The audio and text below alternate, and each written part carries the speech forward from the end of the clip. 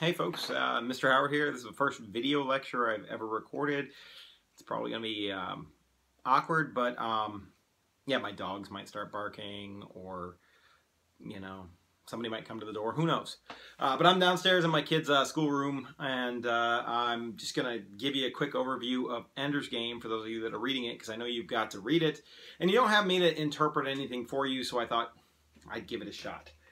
So that's the plan for today. I don't know if you can read the board. I've written some stuff up there. You know, maybe you can zoom in, maybe you can't. We'll figure it out. Ender's Game. Ender's Game is a sci-fi book by Orson Scott Card. We're just going to talk about some of the difficult aspects of the story right now, and some of the illusions and themes and symbols and stuff like that that's going on. So, first off, if you crack open chapter 1, you know, when you start looking through it, you're going to find that every chapter has what we call a preface, sort of a chapter preface.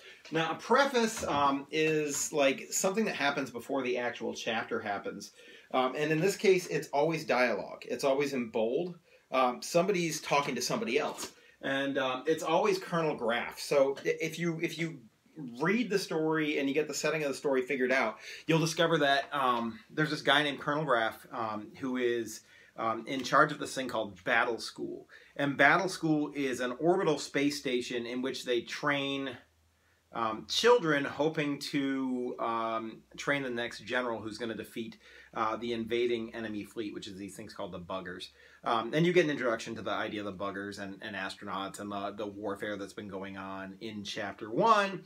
When Ender's older brother, Peter, you know, wants to play a game. The thing's called Ender's Game, and we'll talk about games shortly. Anyway, Colonel Graff's always talking in the preface to somebody else, and the somebody else changes as the book goes on. But they're always talking about Ender. You find out that Graff's been spying on Ender his entire life, that Ender is something that's called a third, meaning he's a third child. You discover that the dystopian world in which they live is an overpopulated world in which all the countries of the world have had to unite because of the danger of the buggers, these insectoid aliens that have invaded the planet. And in an attempt to defeat the buggers, they've sent their best and their brightest up to this battle school. They've created something called the International Fleet. But it's not all harmony down on Earth. All the divisions, you know, that used to exist on the world still exist on the world, even though the United Fleet theoretically is facing the aliens together. So, you know, like when people talk about politics on Earth in the book, there's, I mean, it was written in the 80s.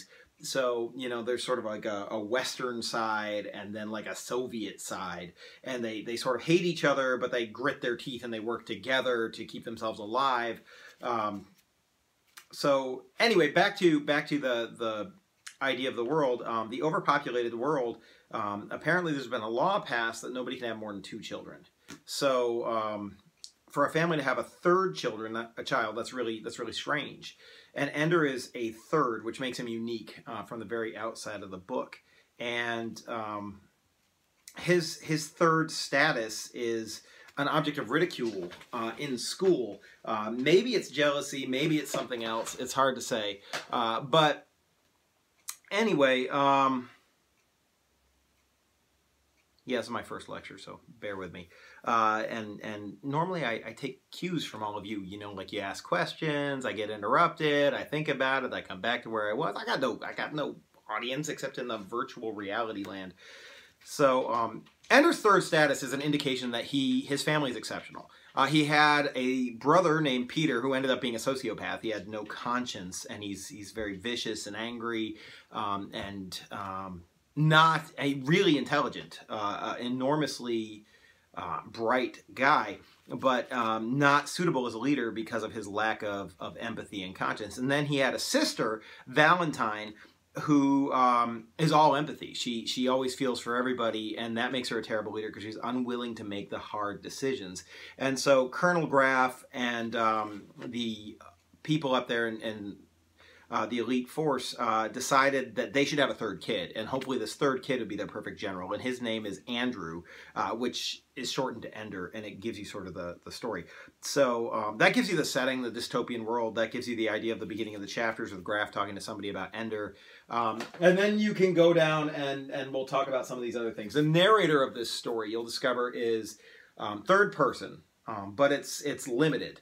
The limited point of view is Ender. So you read the story from Ender's perspective, but it's written in the past tense with a limited narrator, aside from those prefaces to the chapters.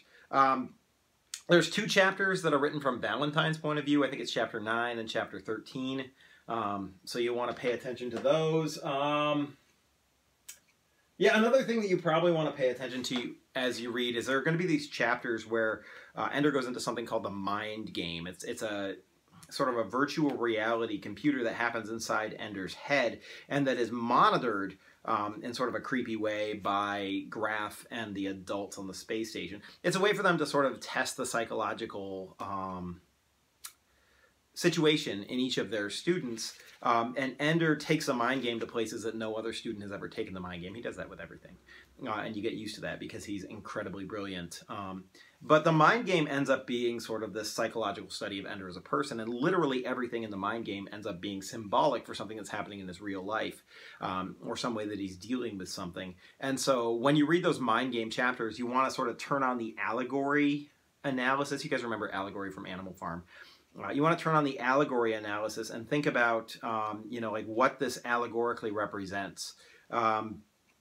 You know, what are these images in the dream game world, and what do they represent in Ender's real life? What are they saying about his emotional state and how he's dealing with things? And that will help you understand those chapters, which can be confusing, I think, if you don't start putting those pieces together. The other thing I want to talk about is themes. So, you know, there's a number of themes in Ender's Game, and if you're annotating it, if you're going through and you're trying to figure out what's going on, some of these can help you with your thinking. So I'm just going to go over these themes relatively quickly. First theme I've got up here is empathy versus sociopathy. So you need to know what those 2 words mean. Empathy is when you put yourself in somebody else's shoes and you think about the world from their perspective and try and you can put yourself in their place and feel what they're feeling. It's really important to have a society in which people are empathetic, because if people aren't empathetic, all they are is selfish, and all they go for is themselves. A sociopath is the other side. It's a person who doesn't have a conscience, a person who can't put himself in other people's shoes, or doesn't want to, or doesn't care, and the only person they ever think about is themselves. And obviously, Ender's got a brother and a sister. His brother is a sociopath, which makes him unfit as a leader because people don't care about him and he doesn't care about them. He really only cares about himself. And as a sociopath, he's really smart and really high functioning, so he can start to understand, you know, how to manipulate people, but it's never heartfelt and it doesn't really work. And then you've got Valentine, who's an empath. She really understands and loves and cares for other people, and so she can't do bad things. And sometimes Card, the author, seems to be arguing a leader has to make difficult choices. He has to put people in harm's way. He has to do bad things, and therefore she is not an effective leader either. And so you've got Ender in the middle. And to some extent, you ever see those cartoons where there's like an angel on one shoulder and a devil on the other shoulder, and they're both trying to manipulate the person in the middle into making a decision? That's sort of how it is for Ender. Valentine is the angel on one shoulder and Peter is the devil on the other shoulder, and he sees himself in a very clear spectrum with her on one side and him on the other side, and he's trying to make the choice. And I think Card is saying to us that we are on that spectrum, and we have one voice that's selfish and one voice that's empathetic, and we're trying to place ourselves on that spectrum of morality. And so a lot of this book is about where you fall, where civilization falls on that spectrum of morality, and you totally want to pay attention to that and those scenes when they happen. It also shows up in the dream game, the mind game, and all of those sorts of things. Next theme is leadership. You know, a lot of the preface quotes at the beginning of the chapters have to deal with the alienation of leadership. And so you know, look at those.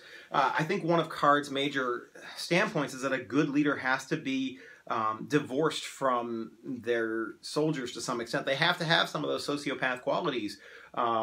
in order to be an effective leader, they've got to send people into harm's way. They've got to be willing for negative consequences. They've got to take risks. You know, they've got to be alienated. They've got to be separate. And so leadership is alienating. In order to be an effective leader, you cannot be too close with the people that you're leading. And that comes across. It turns out that this book, this is kind of a fun, you know, side note, is taught in the United States War College, you know, in terms of study of leadership. They still read it and teach it today, which I think is fascinating. So obviously the United States military has some good ideas that came from Orson Scott Card's book, and they use it in their classes. Anyway, so we'll look at leadership, and you can think about what makes a good leader as the story goes on and what Card is trying to tell you about that. Next is a very timely one from when the book was written. The book came out in the 80s, and one of the central themes is individuality, the ability to think and to come up with your own solutions on an individual basis versus community. And you see this all throughout the book. Like when he's in battle school, you know, they use these things called formations, and Ender's the first one to break the formation tactics and to trust the individuality of his individual soldiers and to, you know, do some of these kinds of things. And that represents sort of like the American style, whereas the buggers, the ultimate enemy, are the incredible communism. They're a hive mind. They don't think alike. They all do what they're told all the time.